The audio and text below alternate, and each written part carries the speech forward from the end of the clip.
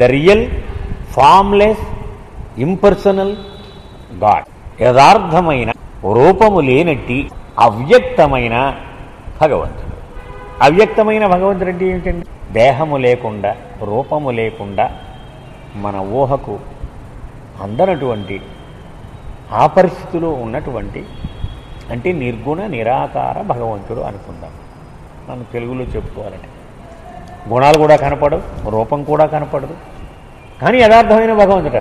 God is always present in is real impersonal form. భగవంతుడు సదా ఉన్నాడు. ఆయన యథార్థమైన అవ్యక్త రూపములో. వ్యక్తుడవు, అవ్యక్తుడవు అని మనం రోజు ప్రార్థన చదివిస్తూ ఉన్నాం. కానీ దాని అర్థం ఏమిటయ్యా అంటే, వ్యక్తుడవు అంటే ఒక వ్యక్తి యొక్క రూపములో కనిపించినవాడు. అవ్యక్తుడు అంటే దేహము లేకుండా నిర్గుణ నిరాకారముగా ఉన్నవాడవు. ఈ రెండూ నీవే అని మనం ప్రార్థన చదువుకుంటూ ఉంటాం. But it is impossible for people with gross consciousness to imagine this real form. అసలు ఆయన మానవ దేహము వేసుకొని మన మధ్యకి ఎందుకు వచ్చాడండి? బాబా ఒకసారి ఈ ప్రశ్న వేశాడు. Do you know why have I come? అసలు నేను ఎందుకు వచ్చాను నీకు తెలుసా అన్నారు. అని ఆయనే సమాధానం ఇచ్చాడు. So that you can see me. ఇప్పుడు ఎల్కేజీలో ఉన్నాడు ఒకడు. ఆ ఎల్కేజీ వాడికి ఎంఏ పిహెచ్డీ వాడు పాఠం చెప్తూ ఉన్నాడు. వాడు పిహెచ్డీ లెవెల్లో పాఠం చెప్తే ఇలా నిద్రపోతాడు. ఎందుకని? ఆ గురువు యొక్క స్థాయిని వీడు ఎప్పటికీ అందుకోలేడు. ఆ గురువు ఆలోచించాడు, వీడు నా స్థాయికి రాలేకపోతున్నాడు, ఏం చేయాలి? నేనే వీడి స్థాయికి వెళ్ళిపోవాలి. ఆయన మట్టం వేసుకొని వీడి పక్కన కూర్చొని రానన్న పట్రా పలక పట్రా అంటాడు. ఏ బి అని ఈ రెండే దిద్దిస్తాడు. సాయంత్రం వరకు ఈయన కూడా దిద్దుతాడు ఆ కుర్రోడితో. అలా చెప్పకపోతే వాడికి ఈయన స్థితి ఏమిటో తెలియదు. ఎప్పటికీ గురువు యొక్క పరిస్థితి తెలియదు.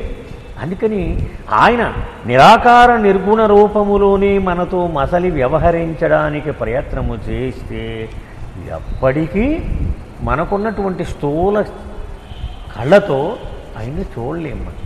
అందుకని మనకున్నవి స్థూలమైనటువంటి కళ్ళు, అవి స్థూలమైన వస్తువులనే చూడగలవు. మరి మనం చూడాలంటే ఏం చేయాలి? ఆయన స్థూలమైన దేహమని వేసుకుని వచ్చాడు. ఇదిగో చూడరా ఇప్పుడు నన్ను వచ్చింది. ఇప్పుడు కనపడుతున్నానా? ఇప్పుడు కనపడుతున్నానా? ఇప్పుడు కనపడుతున్నాను. బాబా చెప్పిన అది సులభంగా కనిపించవచ్చు ఆన్సర్. అందులో ఇంత ఉందన్నమాట. ఎందుకు వచ్చానో నేను తెలుసా నీకు? లేకపోతే నువ్వు చూడలేవని. అందుకని ఈ దేహం వేసుకొని వచ్చాను నేను. చూడండి ఎంత అర్థం ఉందో దానిలో. ఎందుకని మనకు ఉన్నటువంటి కెపాసిటీ ఇంతే. ఆయన వ్యక్త రూపంలో వస్తేనే చూడగలం. అవ్యక్త రూపంలో ఉంటే ఉన్నాడా లేడా, నిజమేనంటారా కదంటారా, అసలు రాముడు ఉన్నాడంటారా అంటే డౌట్లు వచ్చేస్తూ ఉంటాయి. వీడికి అన్ని సంశయాలు వస్తూ ఉంటాయి. ఆయన దేహం వేసుకొని మధ్యలో 2-3 ఇలాగ మహత్తులు చేసి చూపెడితే అమ్మో. సో స్థూల చైతన్యముతో ఉన్నటువంటి మానవుడికి ఆ పరమాత్మ చైతన్యముతో, అనంత చైతన్యముతో దివ్యానంద పరిస్థితిలో ఉన్న ఆ భగవంతుని యథార్థ స్వరూపమును ఊహించుకోవడం కూడా దుర్లభమైనటువంటి విషయం. ఎందుకు తెలియదు వీడికి. మనం న్యూయార్క్ గురించి చెప్పేస్తున్నాం అనుకోండి, ఇక్కడ కుర్రాడికి ఏమిటి న్యూయార్క్ గారికి అసలు ఎప్పుడు కాకినాడ దాటి వెళ్ళలేదు వాడికి. కానీ వాడికి ఓదర కొట్టేస్తూ ఉంటే వాడు ఏదో అర్థం అవ్వట్లేదండి అంటాడు. ఆ పరిస్థితి అనమాట. స్థూల చైతన్యములో మాత్రమే ఉన్నటువంటి మానవుడికి ఆయన యొక్క యథార్థమైన అవ్యక్త నిర్గుణ నిరాకార బ్రహ్మ ఆ రూపము వీడు ఊహకు కూడా అందనటువంటి విషయం. The real, impersonal, infinite and individual form of God is utterly beyond imagination. అది భగవంతుడి యొక్క అసలు స్వరూపం. మనం పరవర్తి గారి ప్రార్థనలో చూడండి, అవన్నీ అవే ఉంటాయి కదా. ఊహ లేనివాడు, పేరు లేనివాడు, రూపం లేనివాడు, ఇంకెలా ఏమీ లేనివాడిని ఎలా. అందుచేత యథార్థమైన, అవ్యక్తమైన, అనంతమైన, అఖండమైనటువంటి భగవంతుని రూపము పూర్తిగా మనిషి యొక్క ఊహకు, కల్పనకు అవతల ఉంటుంది. Imagination always creates form. Imagination అంటే అర్థం ఏంటండి? ఇమేజెస్ని సృష్టించుకుంటూ పోయేదే ఇమాజినేషన్. అంతే కదా ఇమాజినేషన్. ఇమేజ్ అంటే ఒక రూపం, ఒక ప్రతిమ, ఒక ఆకారం.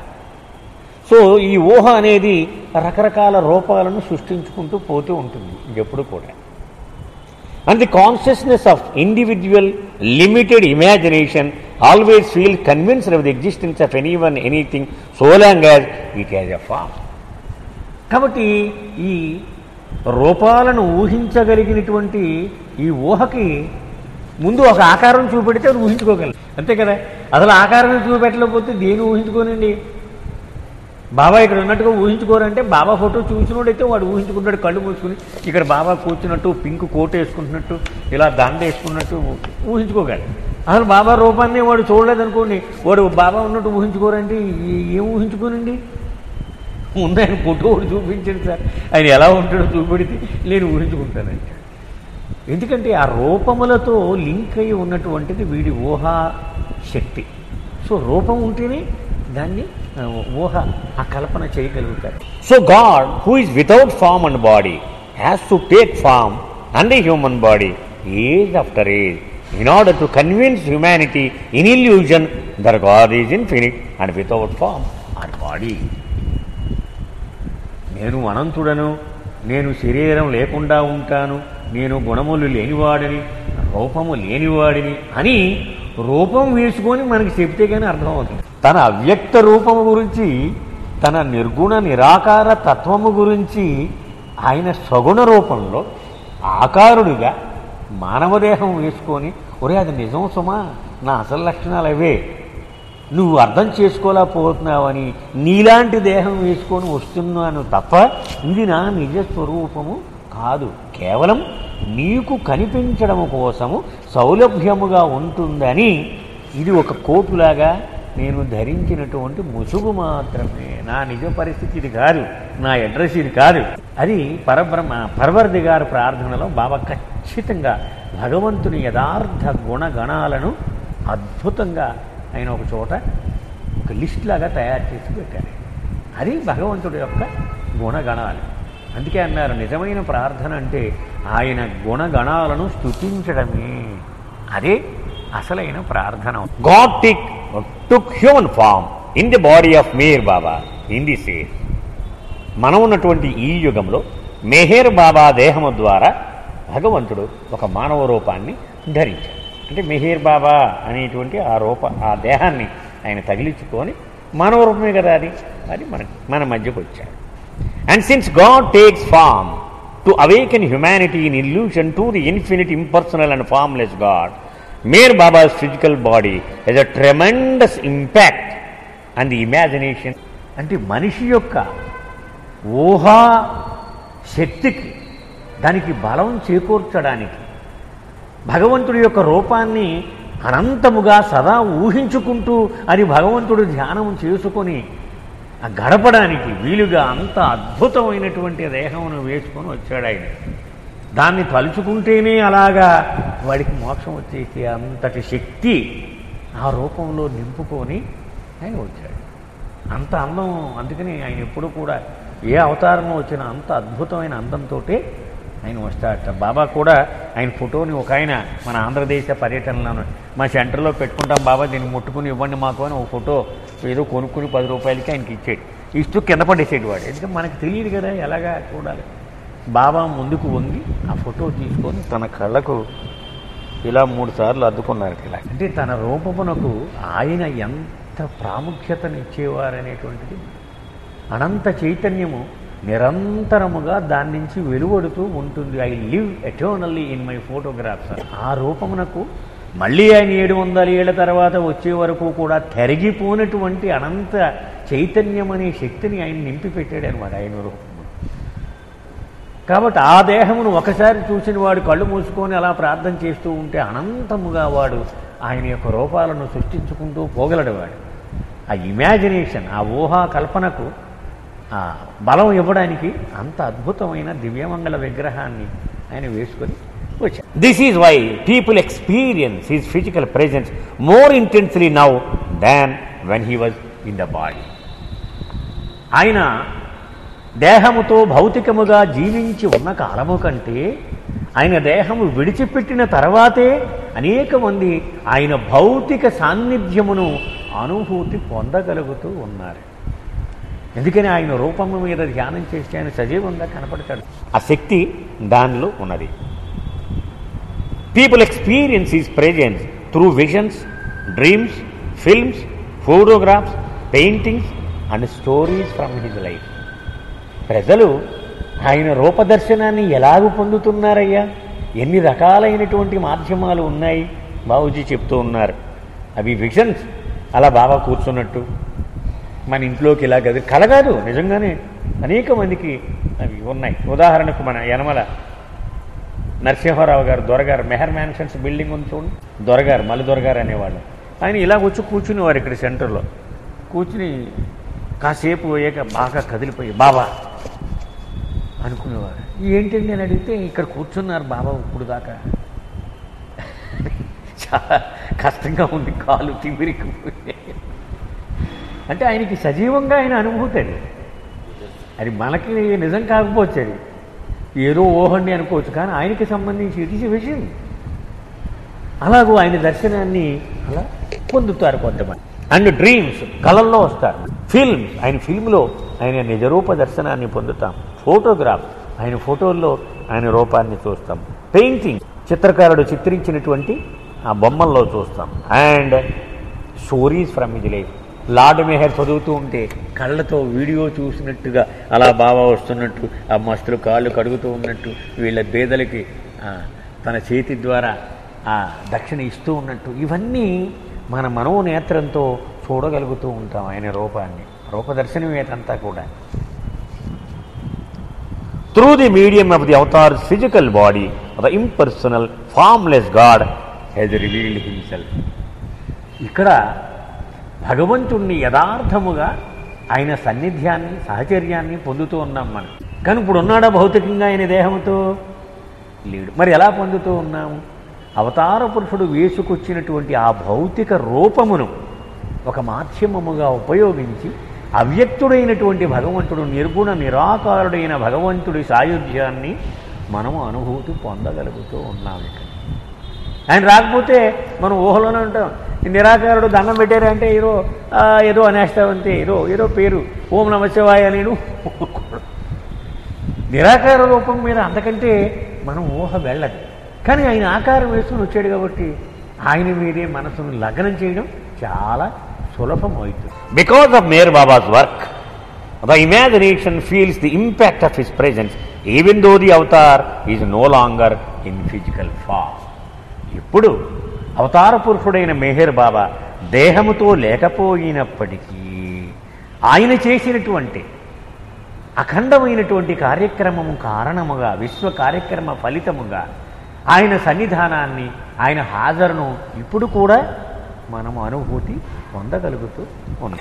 The imagination of humanity seize the form of God through the avatars body and is formless real presence is felt through the force of love in the heart. మన హృదయములో ఉన్న ప్రేమ, దాని ప్రభావము కారణముగా ఇప్పుడు రూపములో లేనప్పటికీ, దేహము ధరించి ఉండకపోయినప్పటికీ ఆయనను సాక్షాత్కరింప చేసుకోగలుగుతున్నాం ఆయన రూపాన్ని మనం. The result of this experience is to turn human consciousness towards the real, impersonal and formless God who Meyer Baba really is. ఎందుకు బాబా ఇంత కష్టపడ్డాడు ఈ దేహాన్ని వేసుకొని 74.5 ఏళ్ళు ఇంత కఠోరమైన పరిశ్రమ పడ్డాడయ్యా అంటే, నా నిజరూపము మీద, నా నిర్గుణ నిరాకార తత్వము మీద నీవు నీ మనసును లగ్నము చేసి ఆ ప్రేమను పెంచుకోవడానికి, దోహదము చేయడానికి ఇంత కష్టం పడవలసిన అవసరం ఉన్నది. అందుకే బాబా అనేవారు, నా నామస్మరణ నీవు ఎలాగూ చెయ్యాలి అంటే, ఎంత తీవ్రముగా చెయ్యాలి అంటే, చేయగా నీవు నామస్మరణ చెయ్యడం మానివేసి మిగిలిన పనుల్లో మునిగిపోయినప్పుడు కూడా నా నామస్మరణ కంటిన్యూ అవుతూ ఉండాలి. లోపల ఆంతరికంగా నీవు గమనించకుండానే, నీవు శ్రద్ధ పెట్టి నామస్మరణ చేసినంతసేపు అంత గంభీరంగా, అంత అంకిత భావంతో చేస్తే, నీవు నామస్మరణ ఆపేసినా కూడా అది కంటిన్యూ అయిపోతుంది. అది నీవు శ్రద్ధగా చేస్తే దాని వలన నీకు కలిగే ప్రయోజనం. మరి ఉదయం గంట, రాత్రి గంట చేస్తానండి అంటాడు వాడు. కానీ ఆ గంట అంకిత భావంతో చేస్తే మళ్ళీ సాయంత్రం ధ్యానం చేసే వరకు దాని వైబ్రేషన్స్, ఆ అలా కొనసాగుతూనే ఉంటాయి. అలాగే ఆయన రూపాన్ని 74.5 ఏళ్లలోనూ మనం 1-2 సార్లు చూసినా, లేక ఆయన ఫోటో పెట్టుకొని రోజు అలా చూస్తూనే ఉన్నా, ఆయన ఫిల్మును చూస్తూనే ఉన్నా, ఆయన హాజరు నిరంతరము మనను విడిచిపెట్టకుండా వెన్నండి అలా ఉంది. నేను ఉన్నానరా అని ఆయన మన హృదయములో వెల్లడి చేసుకుంటూ ఉంటాడు. అంతే కదండి. మనం ఏదైనా ఒక ఫంక్షన్కి వెళ్ళినా, ఏదైనా ఏమిటి బాబా ఫోటో పెట్టలేదు ఏమిటి సార్ అంటే, ఆయన ఫోటో ఉంటే ఆయన హాజరు ఉన్నటువంటి అనుభూతి మనం ఇప్పుడు బాగుందండి, ఆయన ఫోటో పెట్టారు బాగుంది అని మన హృదయాన్ని లగ్నం చేయడానికి సులభతరం అయిపోతుందన్నమాట ఆయన రూపం. ఆ రూపమునకు ఆయన ఇచ్చినటువంటి అంత ప్రాశస్త్యం. బాబా ఏలూరు వచ్చిన రోజుల్లో వీళ్ళంతా కార్యకర్తలు బాబా వస్తున్నాడని ముందుగానే అన్నీ తయారు చేసి పెట్టేస్తాం కదా. బాబా వారం రోజులు ఉన్నారు ఏలూరులో. కట్ట సుబ్బారావు తోట అంటారు దాన్ని. ఇప్పుడు దాన్ని శనివారపేట అంటూ ఉన్నారు. వారం రోజులు ఉన్నారు. ఎంత అదృష్టం చూడండి. ఆంధ్రదేశంలో వారం రోజులు ఒక ప్రదేశంలో బాబా ఉన్నారు. ఉన్నప్పుడు కార్యకర్తలను అడిగారు, ఏమిటి మీరు తయారు చేసిన ప్లాన్ చూపించండి నాకు అన్నారు.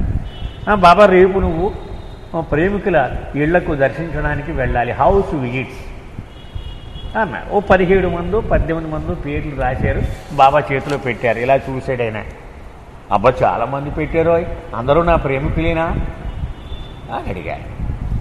కార్యకర్తలు అందరూ ప్రేమికులే కానీ బాబా ఒక్క ఆయన మాత్రం ఇంకా నీ ప్రేమికుడు కాదు అన్నారు. మరి ఎందుకు పెట్టారు అతని పేరు అడిగితే, మరి ఏదో అతను మరి సాయం చేయడమో లేకపోతే ఇన్ఫ్లుయెన్స్ ఉపయోగించడం, మనకేవో రకరకాల అవసరాలు ఉంటాయి కదా. ఇప్పుడు కార్యకర్తలుగా ఉన్నాం అనుకోండి, ఆయన డొనేషన్ ఇచ్చి ఉండొచ్చు, లేకపోతే ఇన్ఫ్లుయెన్స్ చేసి ఉండొచ్చు, ఒకరితో చెప్పించి ఉండొచ్చు, అతనికి బాగా పలుకుబడి కలవాడై ఉండొచ్చు. సరే బాబా అన్నారు, ఒక కార్యకర్తను పిలిచి ఓ పని చేయబోయాను అన్నారు. వాడి ఇంటికి వెళ్ళి కనీసం నా ఫోటో ఒకటి ఉందేమో వాడి ఇంట్లో చూసిరా. అప్పుడు నేను వాడు వెళ్ళి మొహం వేలాడేసుకుంటూ వచ్చాడు. ఏ బాబా ఒక ఫోటో కూడా లేదు, నో ఛాన్స్ అన్నారు. అంటే మనము ఊరికనే ఒక ఫ్రెండ్కి ఇచ్చి ఈ ఫోటో పెట్టుకోరా అనేస్తూ ఉంటాం, కానీ అది పెద్ద విలువ ఇవ్వం మనం. కానీ దానికి ఆయన అంత విలువ ఇచ్చాడో చూడండి. వాడికి హృదయంలో ఎంత మాత్రము విశ్వాసము లేకపోయినా ఆయన ఫోటో వాడి ఇంట్లో ఉంటే అదొక పాస్పోర్ట్ అనమాట భగవంతుడు. అంటే ఆయన రూపమునకు ఆయనే ఇచ్చినటువంటి విలువ ఎంతటిదంటే ఒక ఉదాహరణగా మనం చెప్పవచ్చు. వాడికి విశ్వాసం లేదు కానీ వాడికి ఫోటో ఉంటే మాత్రం అర్హత ఇచ్చేస్తున్నాడు ఆయన. అలాగే బాబా ఒకసారి అంటే ఆయన రూపం గురించి వచ్చినప్పుడు 3 అంశాలు ఉన్నాయన్నమాట. బాబా దగ్గరికి అనేక మంది దర్శనానికి వస్తూ ఉండేవారు. ఒక సర్దార్జీ ఉన్నాడు, బాబా దర్శనానికి వచ్చాడు. ఏమో ఎలా ఉంది నీ వ్యాపారం అన్నాడు. సర్దార్జీలంతా ఎక్కువగా వ్యాపారమే చేస్తూ ఉంటారు. ఏం లాభం లేదు బాబా, కష్టంగా ఉందన్నాడు. కానీ నాకు ఒక ఐడియా వచ్చింది అన్నాడు. ఏం చెప్పు అన్నారు బాబా. నువ్వు పార్ట్నర్గా ఉంటే, నువ్వు భగవంతుడు కదా, నా వ్యాపారం బ్రహ్మాండంగా ఉంటుంది. నువ్వు పార్ట్నర్గా ఉంటే బాగుంటుందని నా హృదయంలో కోరిక అన్నాడు. పక్కన ఇరుచున్నాడు. ఇదేమిటిది బాబా అన్నారు. ఇరుచు బాగానే ఉంది వాడి కోరిక, మరి ధర్మమే. నువ్వు పార్ట్నర్షిప్ అది కొంచెం చూసి మనకేం ఇబ్బంది లేకుండా ఫైనలైజ్ చేశాను. వాడు ఎవడో బిజినెస్ వాడు వచ్చి ఇలా అడుగుతుంటే వాడు సీరియస్గా తీసేసుకున్నాడు. ఆయన పార్ట్నర్గా పెట్టే అన్నాడు. సరే మరి బాబా చెప్పిన తర్వాత తప్పదు కదా. ఆశ్చర్యపోయాడు ఇరుచు. ఎప్పుడు నేను వెళ్ళలేదు కనలేదు ఇలాగ. సరే అతను ఏదో పార్ట్నర్షిప్ డీడు రాసి పట్టుకొచ్చాడు. బాబా కూడా చూపించాడు. చూశారు బాబా. సరే ఓకే సంతకం పెట్టారు బాబా దానిలో పార్ట్నర్గా. అయిపోయిన తర్వాత ఆవిడ 2 నెలలకు 3 నెలలకు చూడు, ఏమో నేను పార్ట్నర్ని, మరి ఎలా నడుస్తుంది వ్యాపారం, ఏంటి కథ నాకు చెప్పన్నారు. అలాగే ఉంది బాబా, ఏమి పెద్ద వృద్ధి కనిపించలేదు అన్నాడు. బాబా అన్నారు, మరి ఏం చేసేవోయి, నువ్వు బెస్ట్ ఎఫర్ట్స్ చేసేవా అన్నారు. చేస్తున్నాను బాబా. నా ఫోటో పెట్టేవా షాప్లో ఉన్నారట బాబా. పెట్టలేదు బాబా అన్నాడు. వెంటనే నా ఫోటో పెట్టాను. అయిపోయింది. వాడు మొత్తం జాతకం తిరగబడి ఆయన ఫోటో పెట్టాడు అక్కడ. ఇరిచి చెప్పిన విషయం అన్నమాట ఇదంతా. అంటే అతను కొడుకు ఎక్కడో విదేశాల్లో ఉండి దర్శనానికి వచ్చాడు. బాబా శరీరం వదిలేసిన తర్వాత రోజులు. అప్పుడు ఏమో నువ్వు కథ జ్ఞాపకం చేసే వీళ్ళ నాన్న కథ చెప్తాను అని. అంటే ఆయన ఫోటో పెడితేనే బెస్ట్ ఎఫర్ట్ చేసినట్లు లెక్క. I done all best efforts అన్నాడు. నా ఫోటో పెట్టేవా అన్నాడు. లేదు బాబా అర్జెంటుగా నా ఫోటో పెట్టి అంటే ఆయన రూపమునకు అంత ప్రాధాన్యత ఆయన ఇచ్చేవారు. అది మనకు తెలియదు. అందుచేత బాబా యొక్క వర్క్ చేసేటప్పుడు ఆయన రూపమునకు అత్యధికమైనటువంటి ప్రాధాన్యత ఇవ్వడం తొలి విషయముగా మనం గమనించాలి. ఒకడికి బాబా అని చెప్పినప్పుడు బాబా మెసేజెస్ చెప్పడం కంటే ముందు ఆయన రూపాన్ని మనం చూపెట్టడం వాడికి ఫస్ట్ హెల్ప్ అవుతుందన్నమాట. ఎందుకంటే అది అనంత చైతన్యమును తనలో ఇముడ్చుకున్నటువంటి అది రూపం. అది కదా మామూలు మనమందరివి స్థూల సంస్కారములతో నిండిన రూపాలు మనయన్నీ. కానీ ఆయన అనంత చైతన్యము తనలో ఇముడ్చుకున్నటువంటి రూపం. అది ఆ రూపాన్ని చూడగానే ముందు వాడు షాక్ అవుతాడు, వాడు కొంత ఎఫెక్ట్ అయిపోతాడు. ఈయన మామూలు మంచి కాదు ఈయన. సో ఈ బొమ్మ చూపించిన తర్వాత మనం చెప్తే వాడు కొంత వింటాడు వాడు. సో అది అక్కడి నుంచి స్టార్ట్ అవ్వాలి. మనం బాబాని పరిచయం చేసేటువంటి విధానం ఆయన రూపముతో మొదలవ్వాలి.